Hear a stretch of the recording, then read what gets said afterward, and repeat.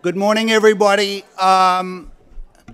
Thank you for coming today. I am delighted to be here. My name is Bernard Wolfsdorf. I have the pleasure of introducing this esteemed panel of colleagues. Firstly, to introduce on my right, Ira Kurzban. I could use the prepared remarks that we have about his many federal cases that he's argued in the Supreme Court. Rather, Kurzban is now just an adjective. It's not a name anymore. One of my associates came up to me and said, you know Ira Kurzban? And I'm like, yeah, sure. We've known him for a long time. And suddenly my esteem had been raised considerably merely by the fact that I happen to know Ira Kurzban. So that's his legend. There is not a USCIS adjudicator or trial attorney that doesn't have his book on their desk. Okay, you walk into a USCIS office, this is the Bible, the Torah, the Quran, everything. It's legendary, and that's Ira. He has made an enormous impact in the field of immigration law. Margaret Stock is going to beat up on me later when I mess up the introduction on her, as I usually do. I always call her the Colonel, Harvard graduate, inspired by Debbie, author of the text, Immigration Law in the Military. We're very proud in the American Immigration Lawyers Association and generally of the amazing work that she's done on behalf of military families. USCIS, to its credit, now discriminates equally against everybody, military and all.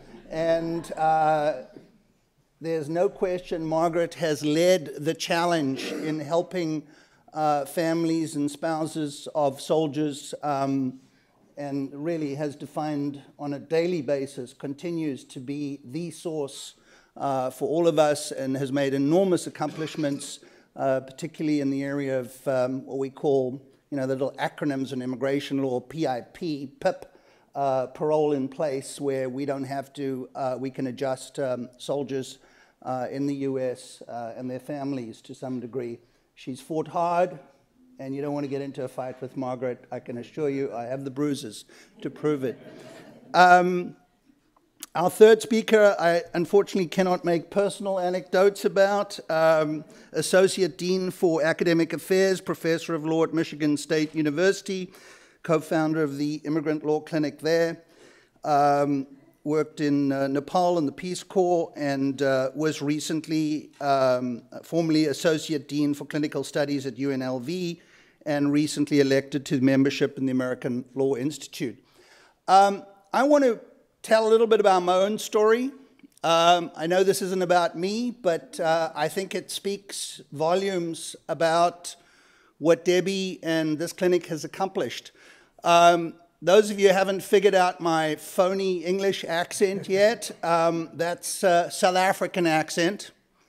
Over 30 years ago, I left South Africa with one suitcase and arrived in Boston. And I was lost. I was afraid. I was scared. 2 years before I left was the Soweto riots, 1976-77. I was vice president of the National Union of South African Students. It was a tumultuous period. Those of you who are young do not remember when the apartheid military opened up their machine guns on children who were protesting having to study math and science in a third language, Afrikaans, Dutch. This was a way to perpetuate the suffering of the black people of South Africa. And it was a triggering point after they had slaughtered several hundred protesting school kids. The picture of Hector Peterson on the front cover of Time magazine stirred the world.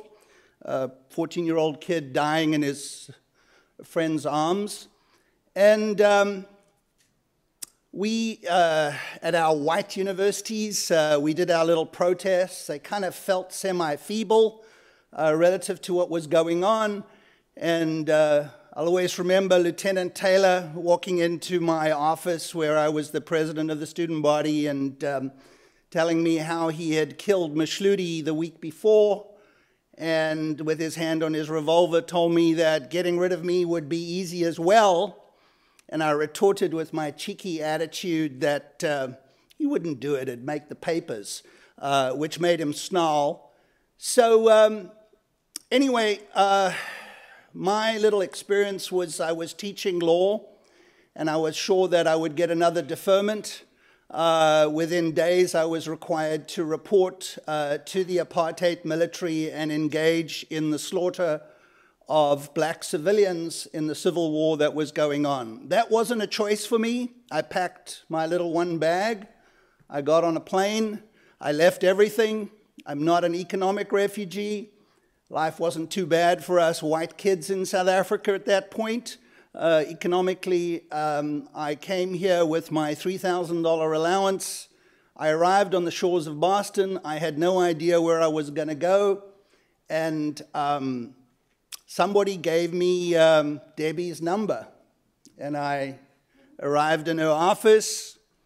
And fast forward 2 or 3 months later, my asylum case was approved.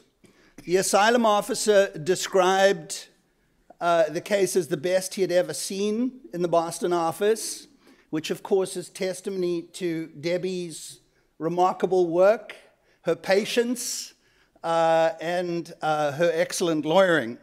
So there's no question that what Debbie has done over the years has inspired many other clinics. I don't know if this clinic was the first. It is certainly amongst the first. Her publishing, her writing, her speaking, her activism in this arena has been remarkable. Being a refugee is something we see and we talk about. I can only try and share with you that first 6 months in the minute that I have left. 3 months after, this is something that people don't understand, the difficulty of immigrating and leaving your family behind. 3 months after I left, my father died. And I knew when I left that I would say a final farewell.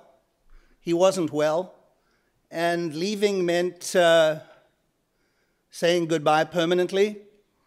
2 months later, and I'm a little mommy's boy if I don't look like one, I lived with Mama all the way up till the time I left, and broke her heart when I left. It's kind of cliche to talk of heartbreak, but 2 months later she got sick and died as well. So I was dazed, I was confused, I was scared, I was terrified, and there was one shining light.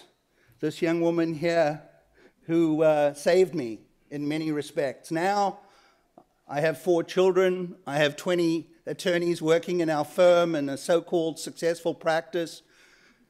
We do some asylum work, SIDG cases, refugee cases, but you know, nothing compared to my role model, my peer, my hero, Debbie, and the folks who struggle day in, day out to accomplish and help people like me. So without further ado, let's get into our program. And Ira, you're up. Okay. Beat that one.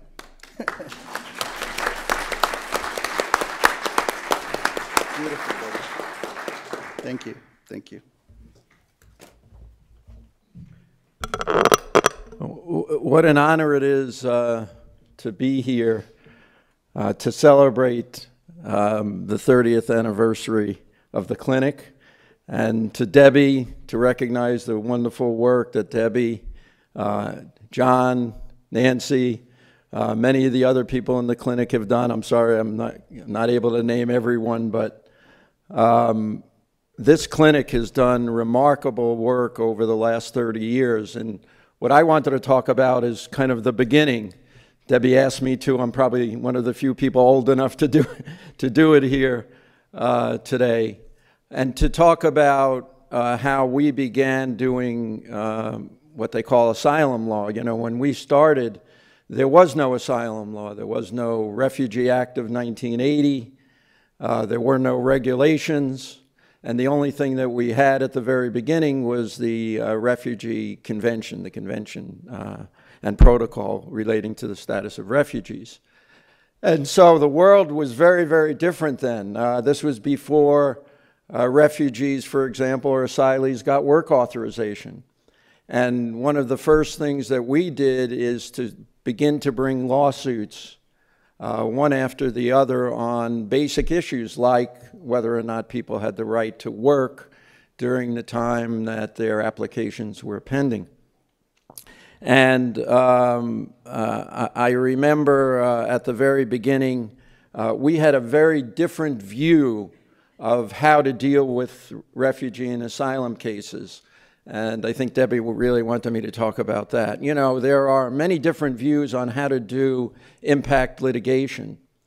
And we were fortunate enough to begin with an organization called the Haitian Refugee Center. The Haitian Refugee Center was initially begun by the Catholic Relief Services, and then the Haitians decided they wanted to run their own organization, and they basically established the Haitian Refugee Center, and they needed a lawyer, and there was no one else around who knew anything about asylum, and I didn't know very much about it either, but we had the beginnings of a couple of cases, Marie-Lucie Jean and Marie Sanan, which were the first two cases brought by the National Emergency Civil Liberties Committee, and I was the lawyer for them at the time in Florida, and the NECLC brought the first actions saying that refugees had rights under the convention. So the Haitian community basically turned to me to try to help out, and we began by analyzing the problems that individuals had. In other words, it wasn't where we kind of thought of these great issues. It was that the issues really emanated from the clients themselves. We used to have hundreds and hundreds of Haitian refugees coming into the Haitian Refugee Center, and they all had a variety of problems, you know, as the clinic, I'm sure, does today. And those problems turned on how they were going to get representation. These were people coming off of boats. Many of their family members were in detention. And the one lasting, searing memory I have, and you know, these stories are incredible, as Bernie's story is. You know, Bernie is one of our preeminent immigration lawyers in the country. And to go from where he was to where he is today is just a remarkable story. But I remember one day being asked to go and visit a 12-year-old girl who was in detention, and unheard of, in actually the Dade County Jail. She was not in detention the way we have children sometimes in detention today. She was just sitting in a jail alone, and she was there for 3 weeks. And that was kind of the turning point for me, realizing that this is something I need to spend a good deal of my life working on, which was the idea of helping people who were, you know, completely defenseless. And we began these cases. That was one of the cases. Obviously, we got her out of jail right away. But there were many, many different circumstances. And these cases eventually led to a number and series of class actions. And one of those was Jean V. Nelson. And that really arose out of the decision by the Reagan administration to detain, interdict, and deport Haitians as rapidly as possible. So we went into court, and I have to tell you, there's always myths created around all of these things about for example, all the work I did. The gentleman sitting in the very back there, Robert, you see him? He's actually responsible for most of the cases that I get a lot of credit for. And his firm, and I'll tell you one of those stories. I remember in front of Judge Spellman, he said, the government's filed a motion to dismiss, and, you know, when can you file a response? And I'd say, oh, Judge, 24 hours, no problem. And he'd look at me like, okay, so you mean Mr. Juseem's firm's going to file a response? And I said, yes, of course. So we were very fortunate with the help of Fried Frank on a number of these cases. And I think that also set a model on what many organizations do today, and I'm sure the clinic has at times, but other clinics as well, which is to partner with law firms who are willing to do this kind of work. And over the years, we were able to bring about 13 class action lawsuits. And those lawsuits range from establishing the right to work. We established the first regulations involving the right to work for asylum. Obviously, in Jean V. Nelson, we established the principle of non-discrimination. And it went on. HRC v.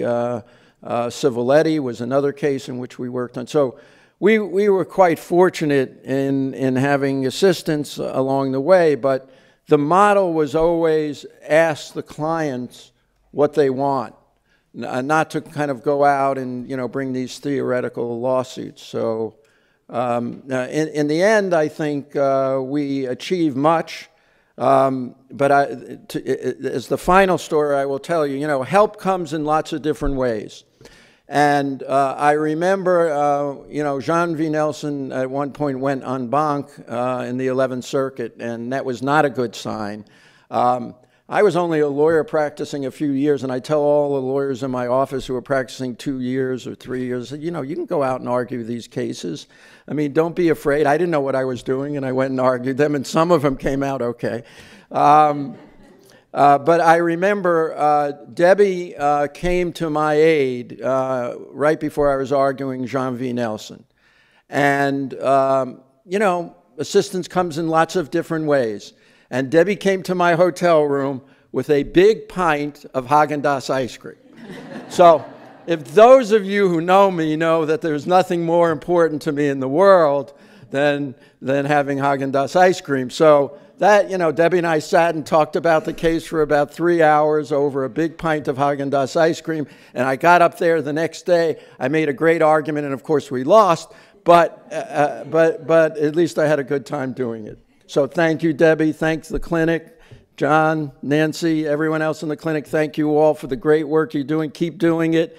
Obviously, we need it. You know, it's not going to end. This fight is a long and continuous fight. So thank you all.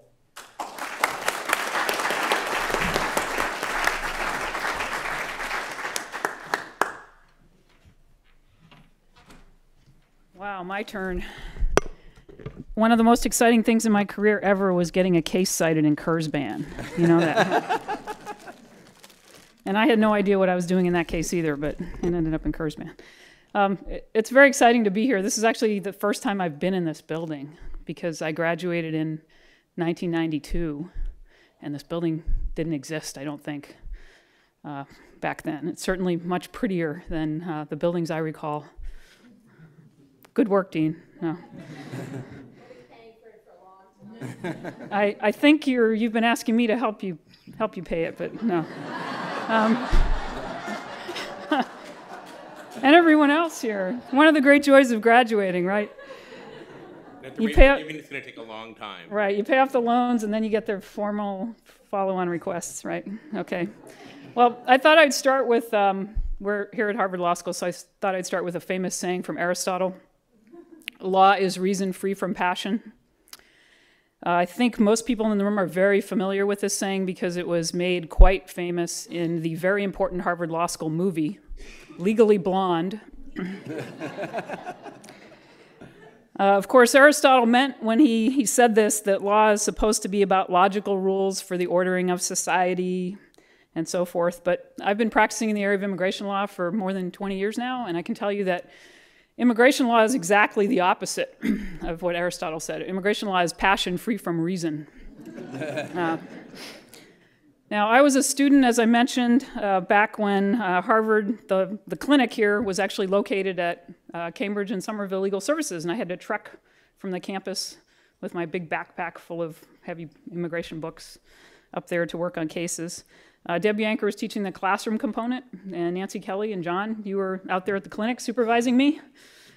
And Debbie was also supervising me, and I remember this quite well. I had no idea what I was doing. I think most law students don't. But Debbie and Nancy always brought both passion and reason to the practice of immigration law. And John, don't want to let you out. You were more reasonable than the passion side, though, I think. Still got that, right? And in fact, both of these characteristics are necessary if you're going to practice in the area of immigration law today. The success of the clinic, I think, derives in large part from the fact that it does inculcate a passion for immigration law in the students who participate in the clinic, along with the practical knowledge of the rules. And all of us here in the room know how difficult the field of immigration law is. This is kind of in our face every day of the week. We have famous sayings that we point to from federal courts. One of the federal courts most famously said, "It's King Minos' labyrinth in ancient Crete." That is not a compliment to the state of the law. There's a famous agency quote from the Washington Post where the official spokesperson for the Department of Homeland Security, at the time it was the INS, but she went on to become a spokesperson for Homeland Security as well. She said on the record in the Washington Post that immigration law is a mystery and a mastery of obfuscation. That was, of course, coming from the agency that's supposed to be enforcing the law. There's a law professor at Boston College, Laura Murray, who recently wrote a column, "Raise your hand if you understand immigration law." And in the column, she lists all the federal court cases where the judges have messed up immigration law. And I have another one to add to the list. Last week's decision in Cuellar de Osorio, unfortunately, the plurality opinion written by the former dean at Harvard Law School contains some egregious errors of immigration law, which we've been discussing on the Immigration Lawyers Listserv. So this is an area of the law that is extraordinarily difficult to master. You really have to practice in the area for a very long period of time to understand it. And I think when I was a student here at Harvard Law School, I got a taste of it in my class. It frankly scared me, Debbie, when I was in your class. I thought it was a lot worse than tax law. I was taking tax law from Al Warren, and I thought I understood that stuff really well. But immigration law made my brain hurt. And then look what happened, 30 years later, I am one. So my first taste of it came through the clinic, and I'm sure that if I had not gone to the clinic and taken your class here at Harvard Law School, I definitely would not be a MacArthur Fellow today, because that was the place where I got that grounding in the passion and the reason that is immigration law. I'm not going to bore you with repeating the story of the MacArthur Award, because it's in the Harvard Law Bulletin this month. And I think everybody is enjoying their copy of that because they mailed one out to, I think, everyone who's here at the meeting today. But I did want to go over a little bit about what I learned from the clinic experience that probably contributed to me being a MacArthur Fellow or selected as a MacArthur Fellow. First, I did learn that immigration law is extraordinarily complicated, and you really have to devote yourself to it all the time to be good at it. It can't be something that you dabble in. I learned that you can bring about change because I saw Debbie doing it, one case at a time.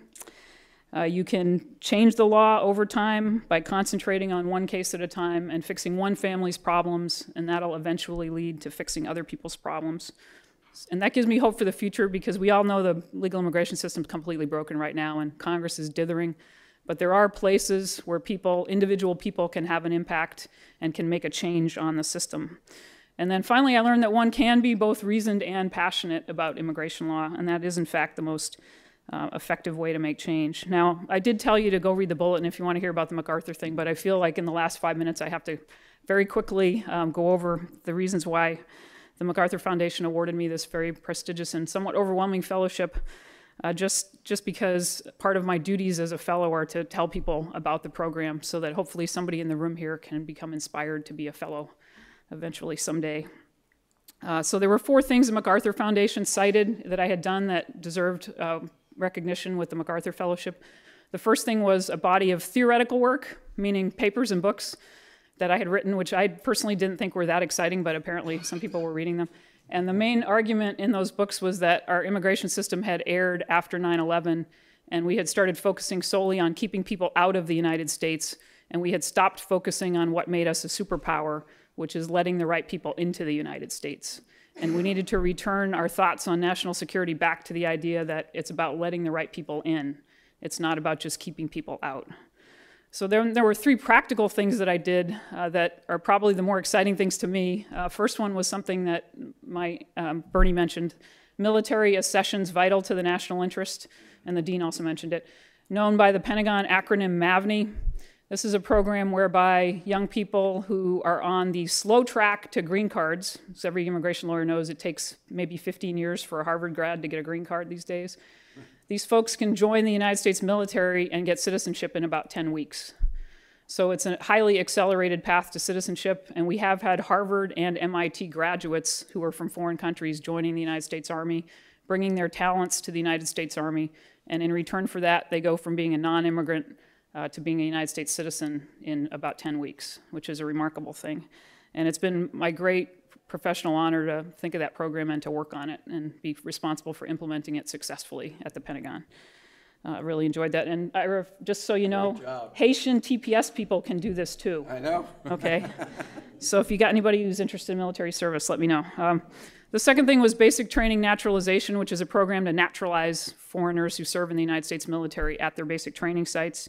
And then the last thing was the American Immigration Lawyers Association Military Assistance Program, which is a program that matches pro bono lawyers who want to volunteer to help military families.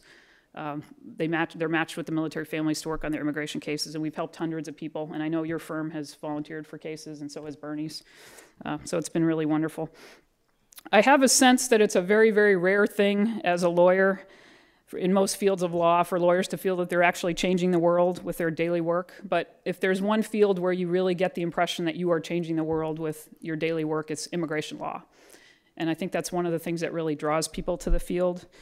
Every case that we handle, every time we handle a case in the immigration field, we feel that we're changing the world. Whether it's saving an individual family from poverty, stopping the government from deporting the breadwinner in the family so that the family will end up in poverty, whether it's saving a refugee from being returned to a land of conflict, or even if it's keeping a really talented MIT or Harvard graduate in the country to run a company, a startup company, and hire a bunch of Americans to have jobs in that company, we do feel like we're changing the world. We get thank you letters every day from our clients, and I know the immigration lawyers in the room have all gotten these letters. They start with, "You saved my life," "You saved my family."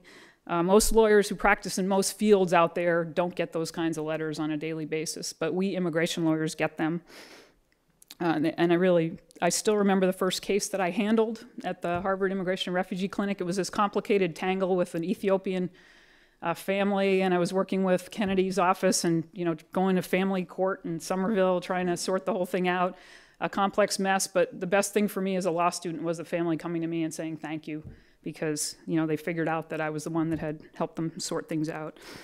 So in closing, I want to say that 30 years of the clinic have not only resulted in 1 or 2 MacArthur fellows, but a generation of Harvard Law School graduates who know that Aristotle was wrong. Law is both reason and passion. And if you bring both of those qualities to bear, both of which have been epitomized in the work of Deb Yanker, Nancy Kelly, John Wilshire, you will change the world. So thank you.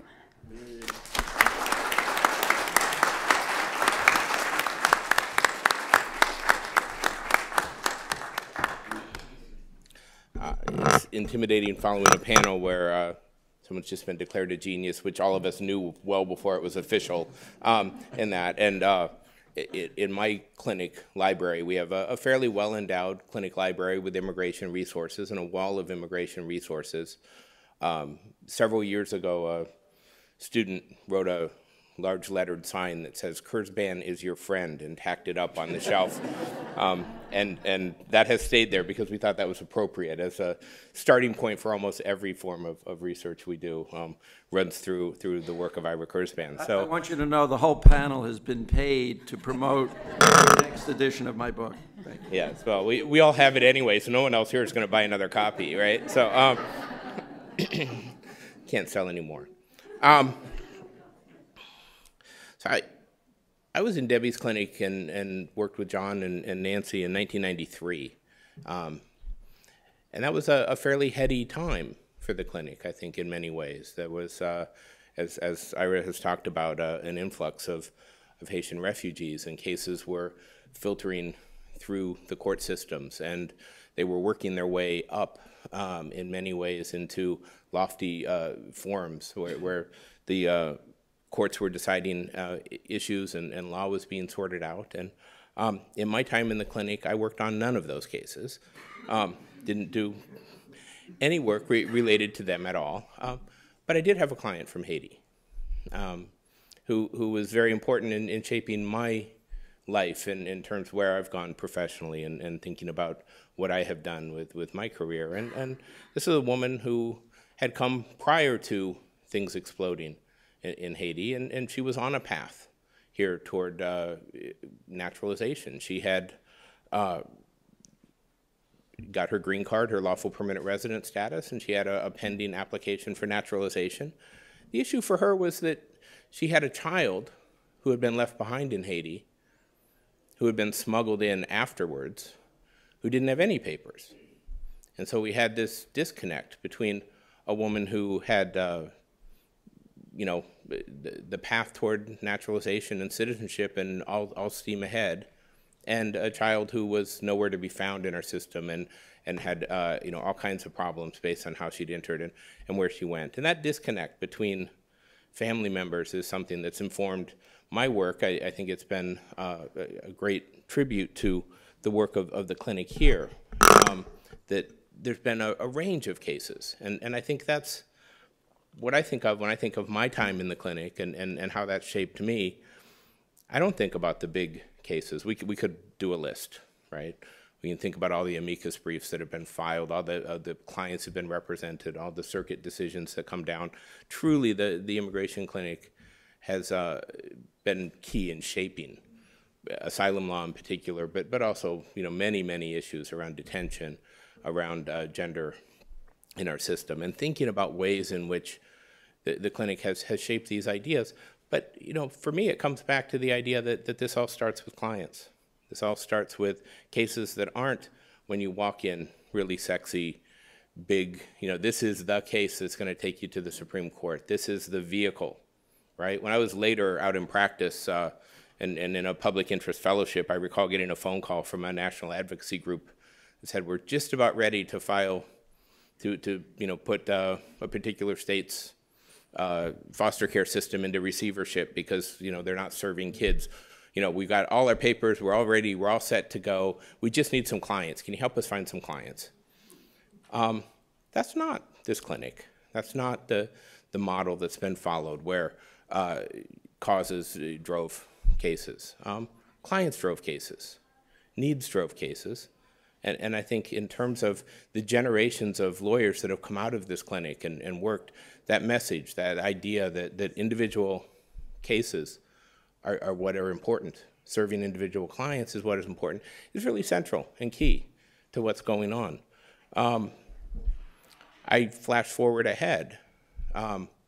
I think one of the reasons, you know, out of all the people who are out here who would do a better job of being on this panel than me, one of the reasons I'm here, Debbie reminded me this morning, is that I once told her, I want a job like yours, right? Which at the time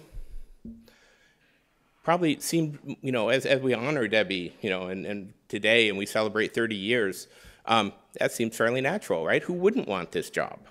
Right? This is great. Well, the jury was still out maybe back in 1993, right? Clinical education wasn't as prominent as it is now. It didn't have the support. We wouldn't have had the dean sitting in the front row 30 years ago and had that support. Immigration law was not as prominent in the academy as it is now, most major law schools didn't have a full-time person teaching immigration law in-house. And so we've come a long way. And so, as I look at the clinic and what about the clinic made me say, this is the work I want to do, it was that sense of connection, right? We talked, everyone's mentioned passion. My favorite quote is from Bonhoeffer, who says, the place to which you are called is where your great passion and the world's great need meet. And that's a clinic. It's a place where you look at need and you look at passion and you say, this is a place to pull it together. Now, as we look at things today, what's our Haitian flow of immigrants to the country right now? And I'll make the pitch that right now we should be looking at all the children that are coming to this country and being detained. This year, fiscal year 2013, we've already had 47,000 unaccompanied minors come and be detained in this country. We're on a pace for 60,000. This is a Mariel boat lift of kids coming, walking across Mexico, trains, being detained, in systems that aren't ready to handle them. Similar to what we've thought about and heard about the unsettled nature of refugee law when we had an influx of people from Haiti. The law wasn't ready to look at their situations and their need and respond in a way that made sense and that made a connection between what was really going on, what was causing this flow of people, what was that great humanitarian crisis, and what's happening with our law and what we can do to respond and how we can provide relief and how we should be working. Well, we're that way with kids right now. We've got 60,000 kids. We've got various forms of relief that are available, none of which precisely, in many cases, fit the types of things that we would like to see happen for kids and for their families. This doesn't happen in a vacuum, right? Many of these kids are coming looking for family here. We've got, in addition to that 60,000 coming now, we've got 1 million kids without papers in the United States living here as we speak, right? About 1 out of 10 or more of our undocumented population in the United States are kids. We've got families where we've got kids with status, parents without status. We've got about 9 million people in this country living with some close family member who's undocumented, which means we've got families that are unstable and not threatened. And these are challenges for us to think as clinics here and elsewhere responded to the Haitian crisis. Here's another place, and this is one of many, right? There's lots of good work to be done with immigrants, but thinking about ways in which our legal systems don't match up well and don't line up well with the needs of the people that we have out there.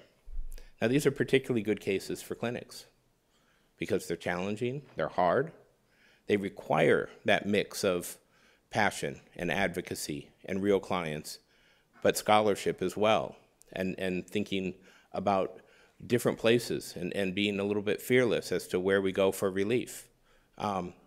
We tend to be very siloed in immigration law. Immigration practitioners like to go to immigration court and like to file things in federal systems. Well, many of our forms of relief are going to involve being in state courts and going to other places. We've seen the expansion of immigration law on the criminal front and that crossover being widely recognized. So that we have major projects going on around the country to train lawyers in state courts around criminal issues.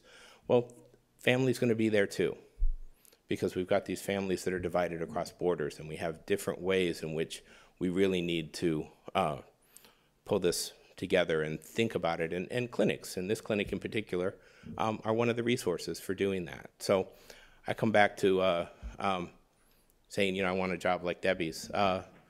It's a great job.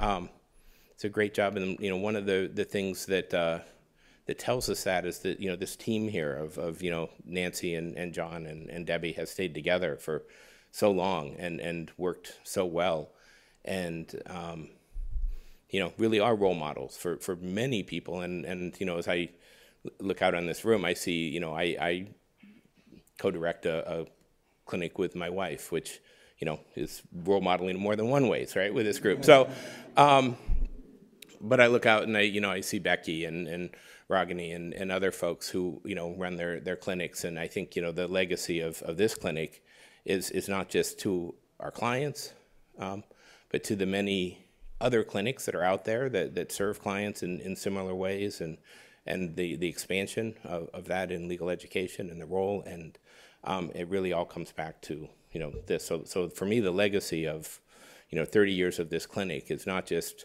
looking backwards at what's been done, but sort of what's been launched and where we're all headed.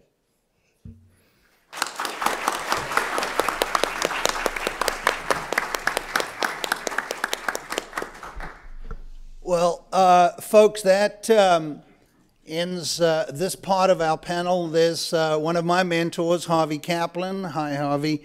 It's good to see so many friends.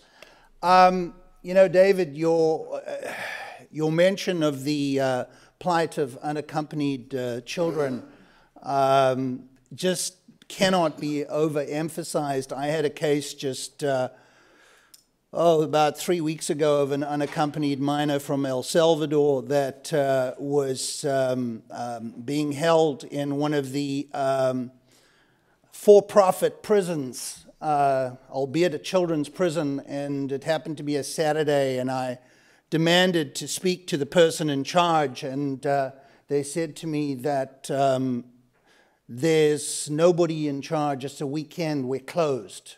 And I said to him, there's no such thing as a prison being closed. You are holding my client, and I demand to see. I actually lost my temper because I'd given my story about South Africa, but even in South Africa, the prisons were not closed on Saturday. People were held in detention, and here we are in America in a private, for-profit. And, I just lost it. I couldn't believe that they were giving me this runaround, that there was nobody in charge because it was a weekend and the supervisor was not available. Fortunately, they did release my kid because I used the old line, I'm not going to sue the government, I'm going to sue you personally. That's I don't want to care about the government, it's you.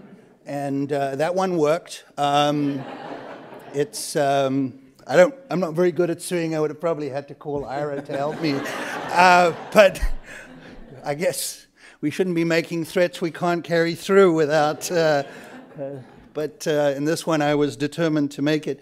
Honoring Debbie and John and Nancy for all their great work, it suddenly made me think that there were two names that inspired me going through law school that I needed to honor. And one was my political science professor, Rick Turner, who perhaps is more responsible for change than will ever be acknowledged. Rick was a PhD, Sorbonne, 70s. And he was shot by security police through his front door when he answered the door, and bled to death in his teenage daughter's arms. And I will always revere Rick and his red flaming hair and the inspiration that he gave to all of us to fight against injustice. And my con law professor, who was a family friend, Ray Suttner, who handed out some pamphlets, released Mandela pamphlets, pro-ANC pamphlets, and he was blindfolded and tortured and spent 10 years in solitary confinement. And this young Oxford graduate who, came out of prison, an old gray-haired man. It just some of the inspiring figures that influenced me in my youth. And Debbie, I know you've inspired so many, and I know that the battle will be won. It just has to be fought on a daily basis.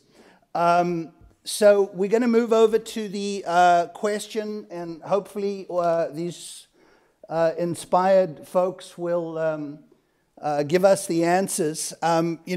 one of the things I had to mention, because we were talking about paying for this building, you know, the McCarthy Award that she got, you know, it's, I was expecting a new suit there. It's $500,000 with no strings attached. No, Bernie, you got it wrong. I knew I was going to make trouble. $625,000. $612. Woo!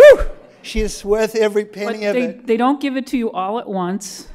Do they tax it? I mean, it's taxable. It's other income for all you tax wonks. Okay, got it. They don't give it to you all at once. It's paid out over 5 years, so I have not gotten rich. Okay. But certainly most deserved, so have to throw in a little humor here. The question and answer. So we you know, my panel, I don't know if you want to start asking each other questions, or we accepting questions from the floor, but Ira, you're never short of words. Get started here. Well, no, actually, Margaret, I think you should talk a little bit more about the MAVNI program and how you did it, because I think it's really an inspiration to a lot of people. She told me the entire story off the record, and I can't ever repeat it, but you could certainly tell the official version of it.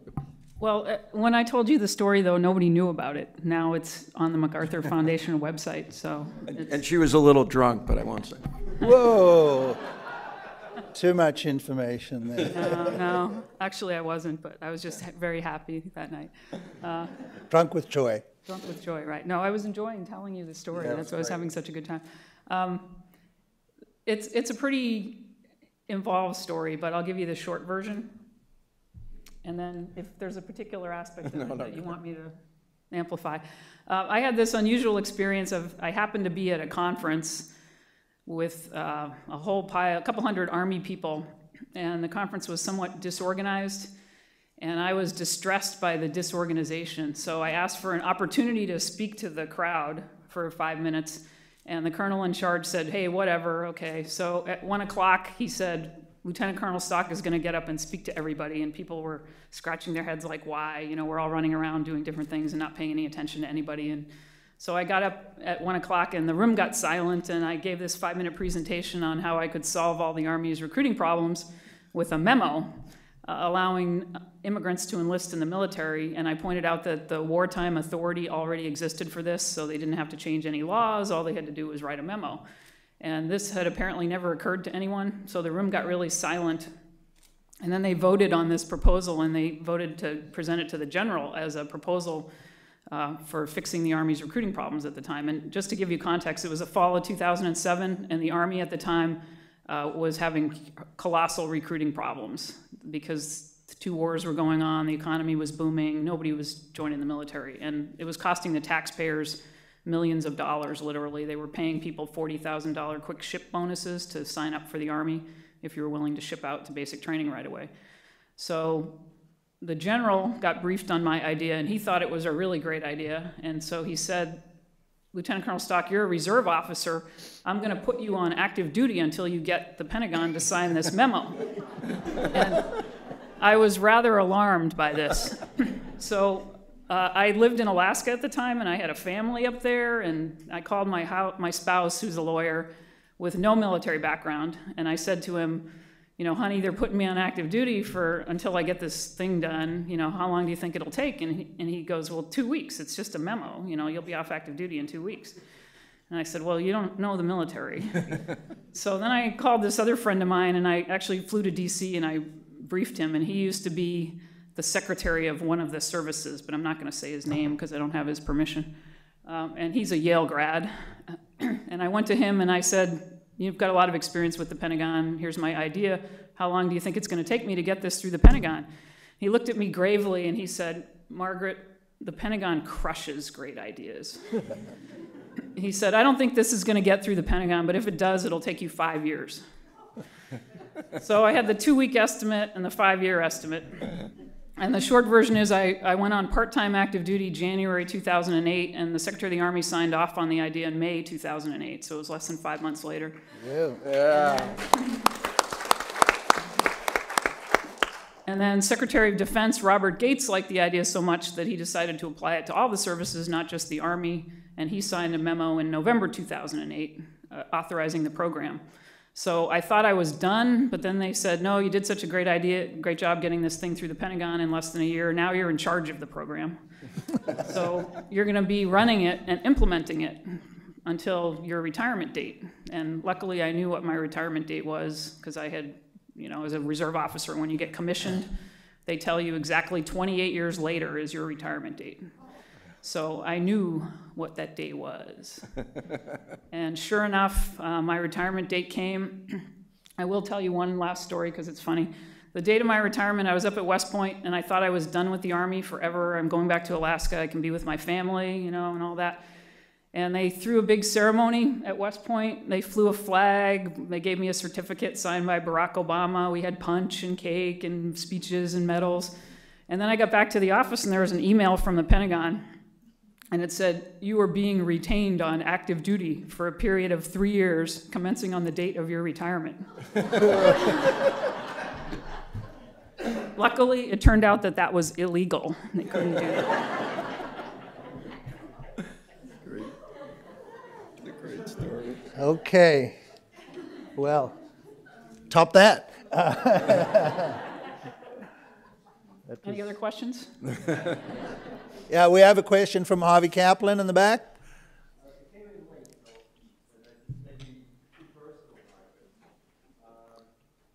You're a prime example of somebody who worked from the inside and made such a great difference. And it's the last thing most of us would think of, somebody in the military who's doing all this progressive immigration law. And so, how did that happen? I mean, it sort of went against the grain from the liberal / whatever immigration establishment in terms of your career.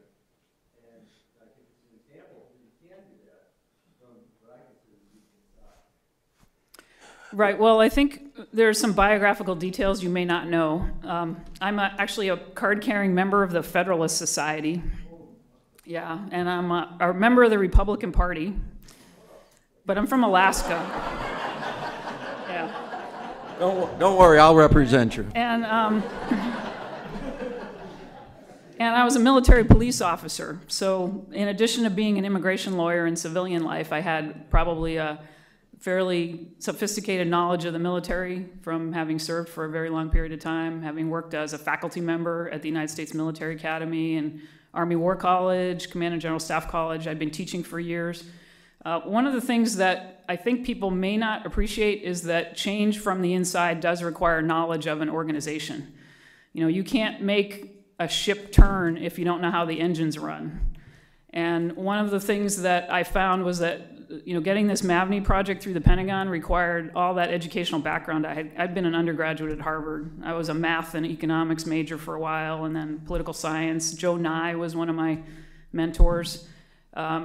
James Q. Wilson, who wrote a book called Bureaucracy that I still remember as an undergraduate, had taught me all about, when I was an undergraduate, he was one of my professors, and he taught me how bureaucracies worked, which was absolutely critical to getting the MAVNI program through. And Ira, I entertained him one night at the AILA conference for a couple hours with these bureaucratic stories, but you really, to get things done inside, you have to know how the agency works.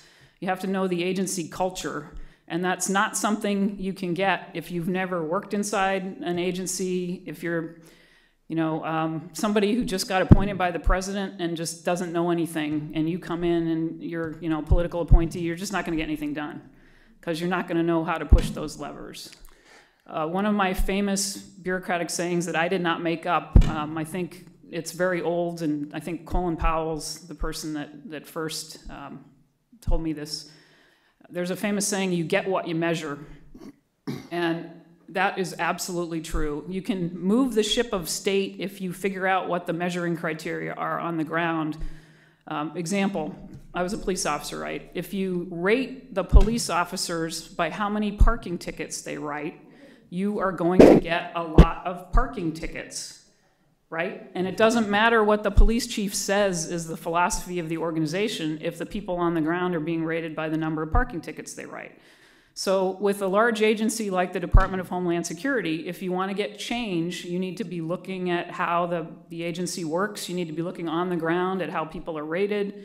You know, the lawyer's behavior in court depends on how they are rated, how they're promoted. If you have quotas for people to be deported, you're going to get a lot of people deported. You know, that's just a fact. And I think oftentimes in government, people forget how things actually work. You know, they have these ideals, people go out and make speeches and say, we're going to do X and we're going to do Y. The speech should be the end of the program. You know, you should have done all your prep work and your measurements and you're figuring out how things are going to work before the speech is given by the president announcing the program. That should be the last thing that happens, not the first thing. So, you know, there's just a tremendous amount of, I think, insider knowledge that's necessary to get things done.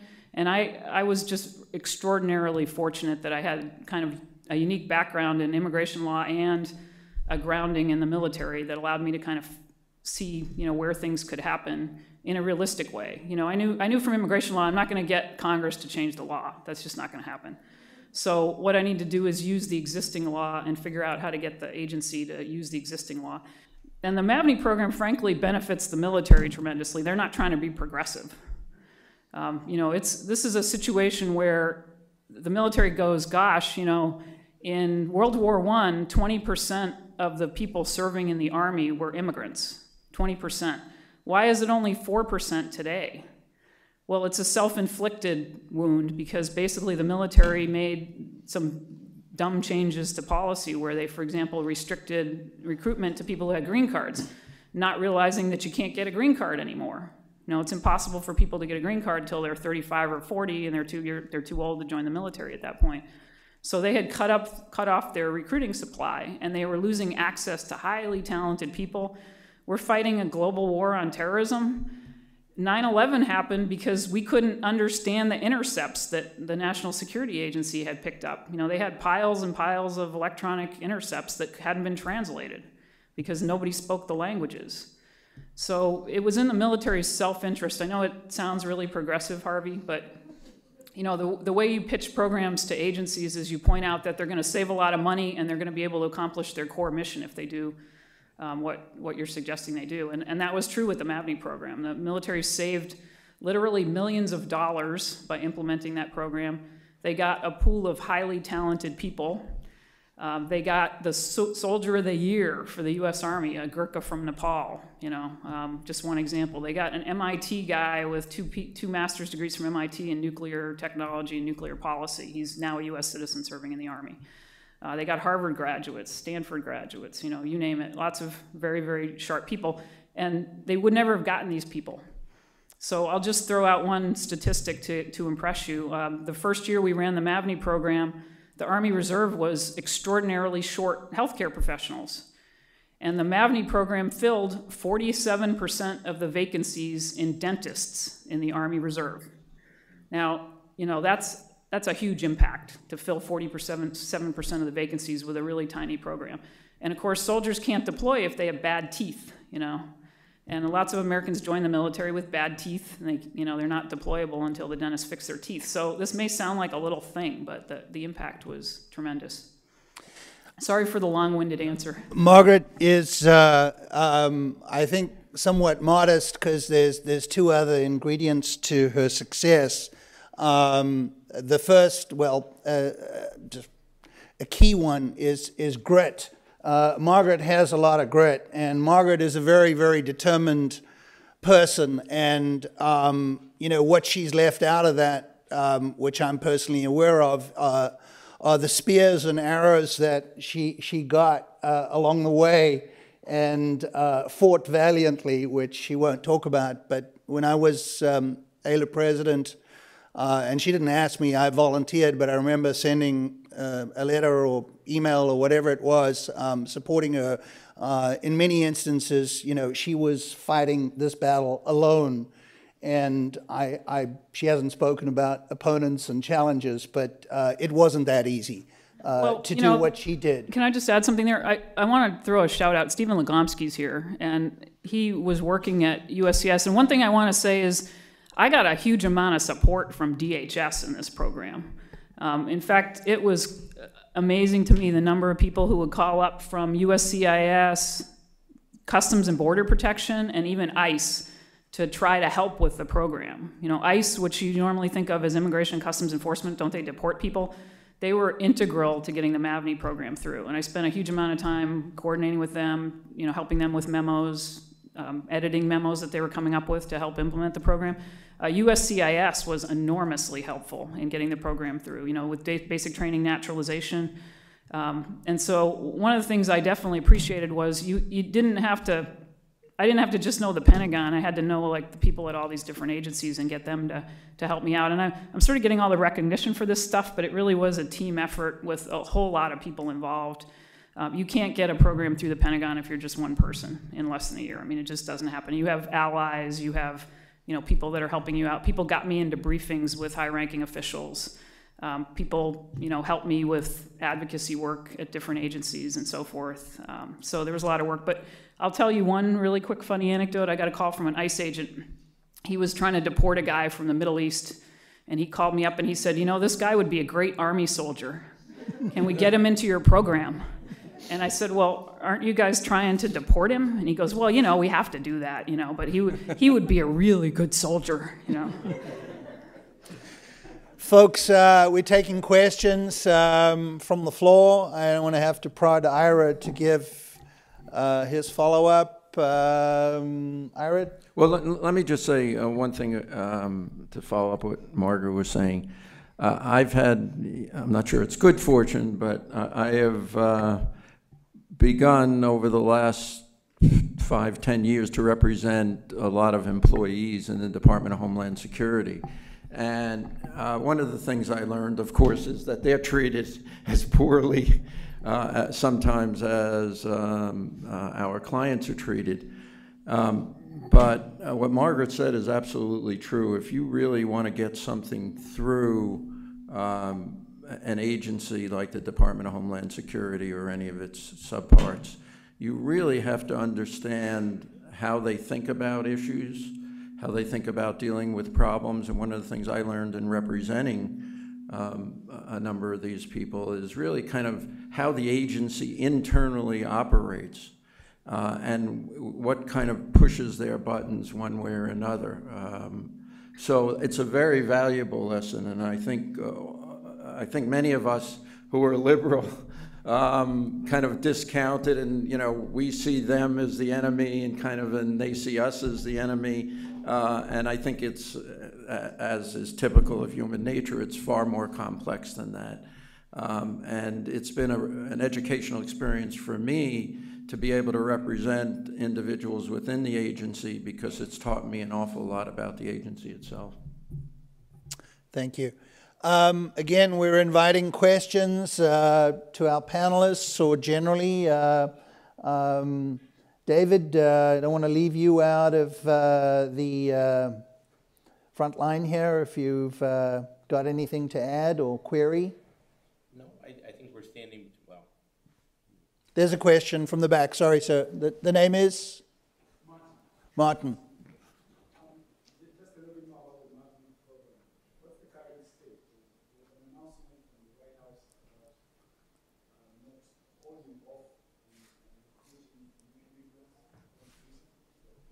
Sure. The program expires on September 30th of this year. And the politics of it within the Pentagon are a little bit complicated, but there was a little bit of a problem a few weeks ago when some Pentagon officials presented an option for the DREAM Act people, the DACAs, Deferred Action for Childhood Arrivals, to be allowed to enlist in the military. And these Pentagon officials presented Chuck Hagel, the Secretary of Defense, with only one option, which is not proper staff work. You know, they're supposed to present the Secretary with a lot of different options. But they told Secretary Hagel that the only option for recruiting the DREAM Act, the DACA people, was to put them in the MAVNI program.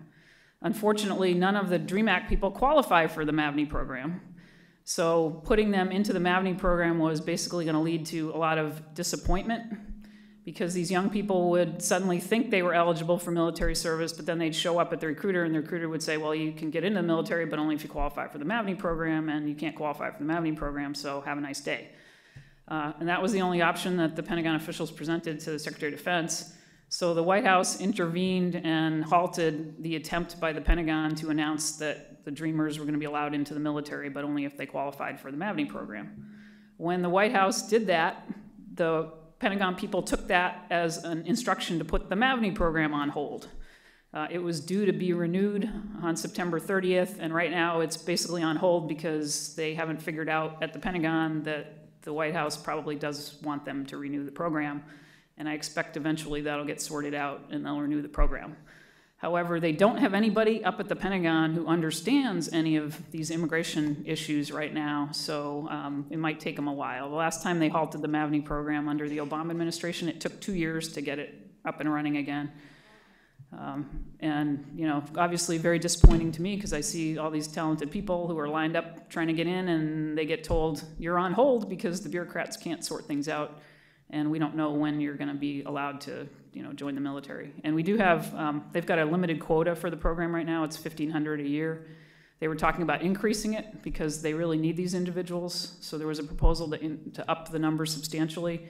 That's on hold right now. You know, obviously, as somebody interested in America's national security and getting the most talented people to work for the government that could possibly be recruited, I find it disappointing that we can't get these programs through. Because to me, it looks blazingly simple, right? We did it before. We should be able to just sign the memo and do it again, right? But that's not quite how things are working at the moment. So maybe as a result of me speaking today, some White House official will tell the Pentagon to, you know, renew the program. I just want to point out on, you know, one of the things that talking about this brings to bear is thinking about scale. 1,500 is not that many when we look at the big numbers we're talking about. You know, DACA eligible, you know, population is estimated to be around 1.7 million. And so, you know, just the you know, the factors of, you know, scale there are enormous. So as we think about how some of these programs work and how they're going to work going forward, you know, part of our imagination has to be to think about big numbers. If we're going to say, you know, I don't know, what's the size of our military force in total right now?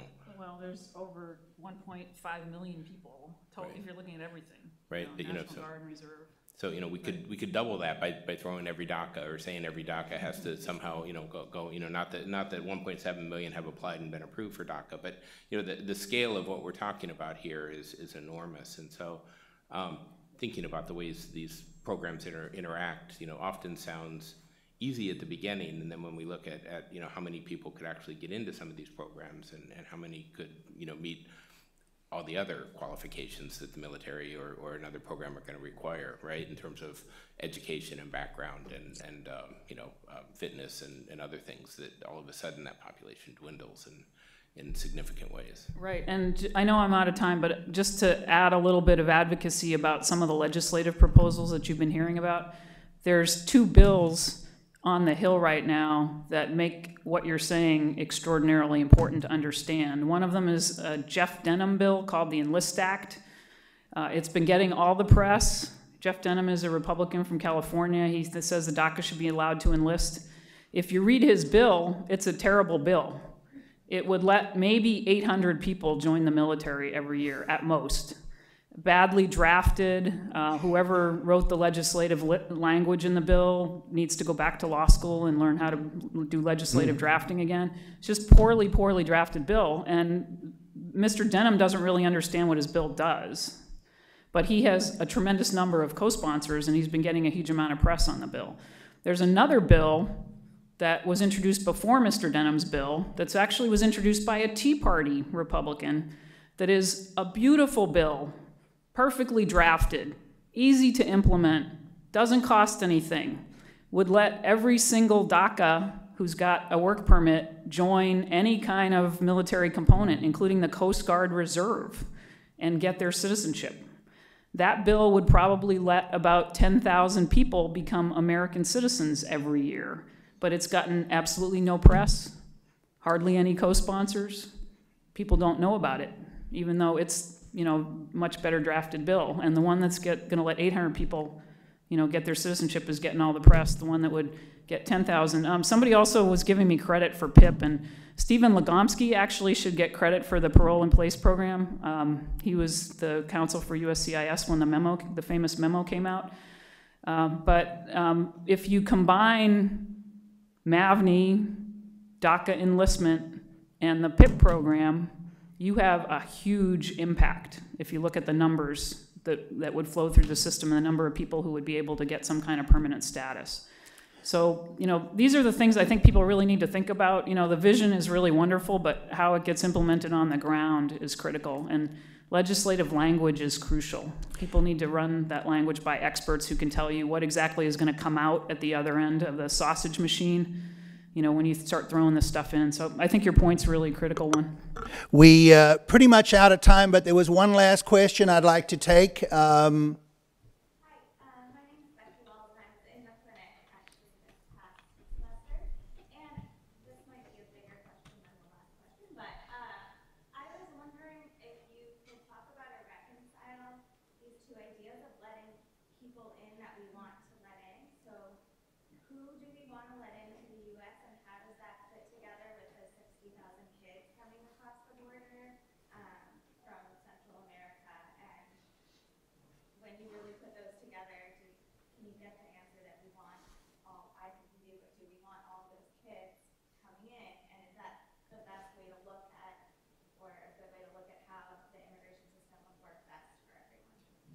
Ira, you want a shot at that? Well, gee, that's a question I think the President of the United States is grappling with right now.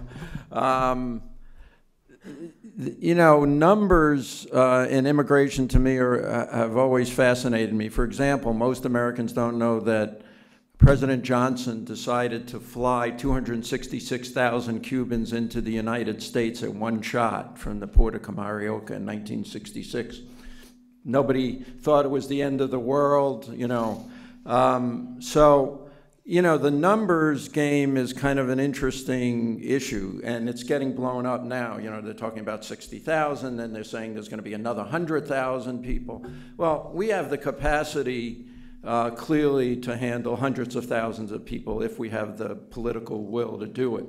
That doesn't mean that we have open borders. It means that we realistically have to deal with whatever the issue is. This is a very tough issue of kids coming into the United States. I think we do not want to be a country that says we're turning kids back at the border, obviously. So, what they're trying to do, and I think Vice President Biden's trying to do now is, he's gone to Guatemala, they're going to the Central American countries, and having represented a small Caribbean country, I know how the United States can put extreme pressure on other countries to try and get things done. So my guess is that, that flow of people will probably slow down significantly.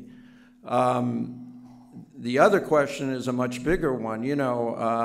When my students always ask me, this question, which is really who do we want in the United States and why don't we have skilled people, and that's always the debate. Do we have skilled people coming in who have high degrees of education versus refugees coming in? And, I always tell them one word, Google. Because, the co-owner of Google was a child of a refugee. He didn't come in as a skilled PhD professional. So you never know. I mean, this man standing here, to me, is the perfect example. He was the president of the American Immigration Lawyers Association. He's one of the preeminent immigration lawyers in America, and he came here as a refugee. So how do you determine that question? It's a very, very difficult issue, and it's one that we could probably sit here and discuss for the next 3 or 4 years without any resolution. Well, we are out of time, but getting into immigration policy, we're all lawyers, and it's a balancing test as always, and it's a balance between family immigration, the best and the brightest, employment immigration, and America's strong history of admitting refugee and asylees. And we have a system in place which currently does provide priority to family. The only problem is the waiting lines have gone so long that, you know, you could be 70 or 80 years old by the time you get to immigrate and reunite with your family. So the problem is that immigration reform is stalled. And hopefully Congress will get its act together, look at these issues. We'll have an opportunity to participate, to advocate. This is the time to fix these laws. Basically, the Immigration Act of 1990, you know, it's what, over 25 years now since there's been any significant immigration reform, and the time is now to change this and fix the mess that we have. So thank you, everybody. It's been a real pleasure and an honor to be here today to honor this amazing group. Thank you so much.